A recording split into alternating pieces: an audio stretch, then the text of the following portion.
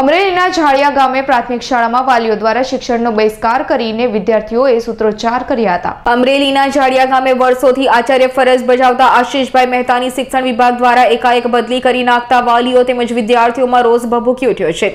વિદ્યાર્થીઓએ સૂત્રોચ્ચાર કર્યા છે ત્યારે હાલ બાળકોના વાલીઓ આક્રમક મૂડમાં જોવા મળ્યા હતા।